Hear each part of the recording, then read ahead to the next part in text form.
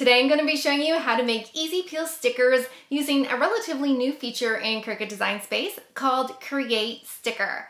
If we're just meeting right now, hi, my name is Nisha. Welcome to Little Craft Nest. Easy peel stickers allow you to remove that outer edge of the sticker so that when you give it to a friend, it'll be so easy for them to peel. To use the feature that I'll be showing you today, you do need a Cricut Access subscription. But if you still want to make easy peel stickers and you don't have a Cricut Access subscription, you can still make them. I have made a video before making easy peel stickers without using this feature. This new feature just makes the process so much more simpler and there's far fewer steps. So let's go check it out. First, we're going to grab the images that we want to turn into stickers. So I've already uploaded some designs. Here I have a bunch of different Disney character autographs that we collected from our last Disney vacation. So I thought it would be fun to turn these into stickers. So we'll do Mickey, Minnie, Goofy, and let's do Donald Duck. And then I'm gonna add those to the canvas. Now you can choose any image you want. You can upload your own designs, use some images from Cricut Design Space, and it doesn't matter if they're PNGs or SVGs, you can still make stickers out of them. I just love these Disney character autographs. They're so fun and so unique. So let's turn them into stickers. You can see under operation that this is a basic cut file. You could go ahead and change that to print then cut, but you really don't need to, because when we use the create sticker feature, it will do that automatically for you. So let's create our first sticker. So right now I have Mickey Mouse selected. We're gonna click on create sticker and check it out. Now this feature is still in the beta mode, which means it is still being tested. So if you encounter some glitches, that may be why. Now we're presented with two options here. We have die cut and kiss cut. Die cut is when your Cricut machine cuts all the way through your sticker material, and kiss cut's when your machine only cuts through the top layer, leaving the liner intact. So right now we're gonna click on kiss cut, and we've got some options here again. The first one is border, and because my image is not a solid image, we've got lots of blank space in between. We definitely need a border. If I made this without a border, Design Space would cut around each and every one of these letters, and I don't want that to happen. So we're gonna click on border, and you can choose from thin, standard, wide, or custom to make your own custom size. I'm gonna click on standard and see how that looks. That looks pretty good, but if you want this area filled in a little more, let's see what wide looks like. And that looks pretty good too, but maybe a bit too wide. So let's do a custom setting. So let's go over to custom. And just like in offset, we have this little dial here that we can drag to the right to make our offset bigger, or to the left to make it smaller. All right, so I'm at 0.166 inches, and I think that looks pretty good. So I'll keep that. And then you can change the color of your border. Cricut automatically makes the border white, but if you did black, well, you wouldn't really be able to see the text anymore because the words on our sticker are black. So let's change it to another color. When I think Mickey Mouse, I think red. So let's make Mickey Mouse's background a red color. And when you're done selecting your color, you're gonna click that back arrow beside border fill color. And we're gonna do one more thing. So underneath it says die cut edge. And so what this is gonna do is create another border around our sticker. And this function will allow the Cricut to cut all the way through the material. So we'll have our outside layer that cuts all the way through, and then our inside layer, which will only cut the top layer. So we're gonna turn this die cut edge toggle on.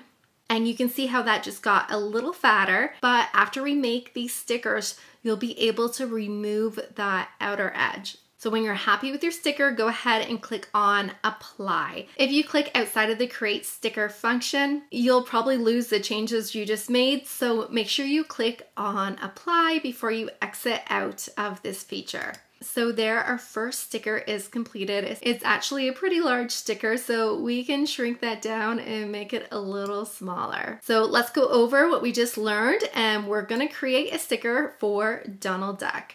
So click on create sticker.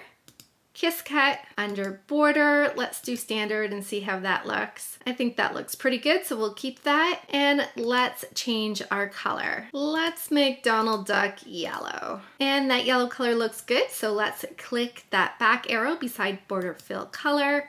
And we're gonna turn the die cut edge toggle on. And then click apply. And we're done our second sticker, and that was super simple to do. Now let's say you made a mistake and you no longer want Donald Duck to be a sticker. You can go back up to edit sticker and click on undo sticker, and then you can start all over from scratch again.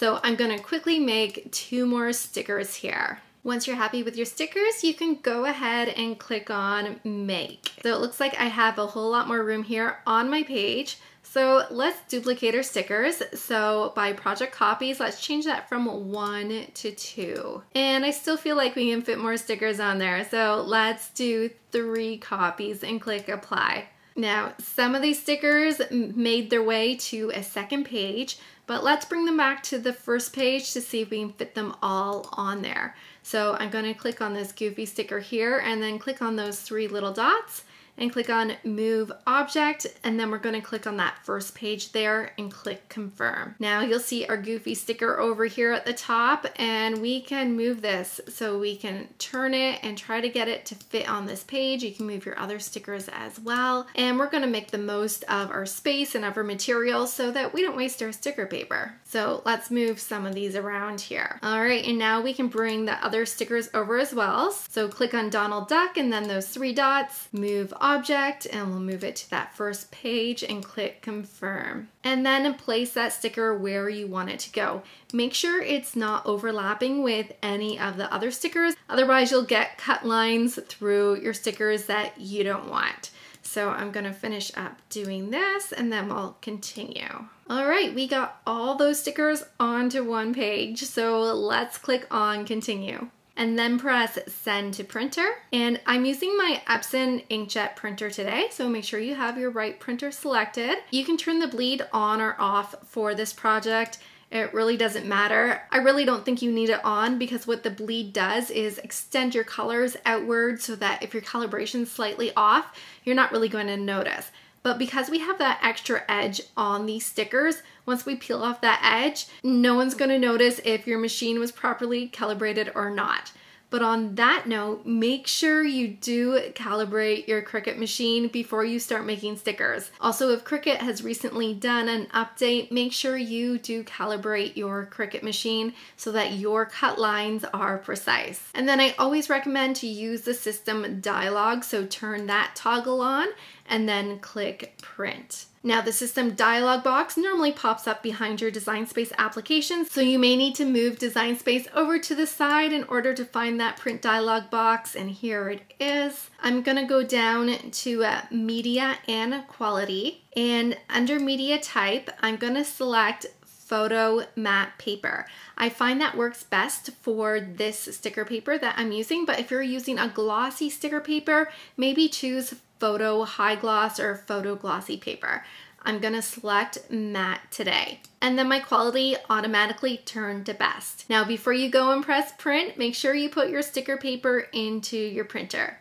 The sticker paper I'm using today is from Tech Wrap, and I absolutely love their sticker paper. Sometimes it's hard to figure out what side is the side you need to print on, so just peel a little piece in the corner and see what side is sticky so you know what side your printer needs to print on. For my printer, I need to have the side I'm printing on facing down in my drawer, and then I can go ahead and click on print. When your stickers have finished printing, place your sticker sheet on your mat the same way as it appears on the screen. You can put a laminate sheet on top of your stickers to make them water resistant, but today I'm gonna skip that step. If you wanna see how I do that, I did do that in my last video on sticker sheets. I find this sticker paper absorbs the ink really well, but just to be safe, I like to lay a piece of parchment paper on top when I use my brayer to stick it down on my mat. If you're using Tech Wrap's sticker vinyl, I find the best setting to use is Printable Waterproof Sticker Set White.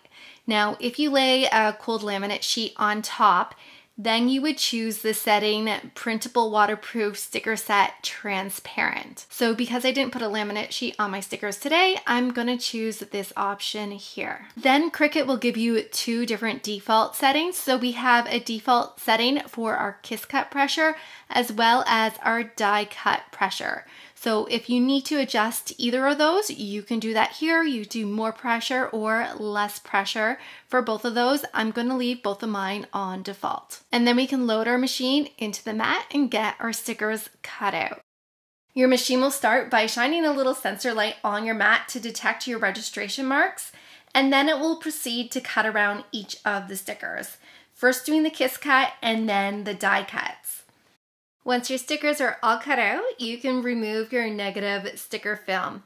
Some of my die cuts didn't quite cut all the way through, but that's okay. I can just punch out some of these stickers. And next time I make these, I may select more pressure for my die cut setting. Then you can peel the outside edge off of each of your stickers, and they now have become easy peel stickers, as you can now hand them out to your friends and they can easily peel the sticker off the backing. I hope you enjoyed this sticker tutorial. If you're looking for more sticker videos, I do have a bunch of them posted down below in the description of this video, so go check those out, and I hope to see you on more crafting adventures.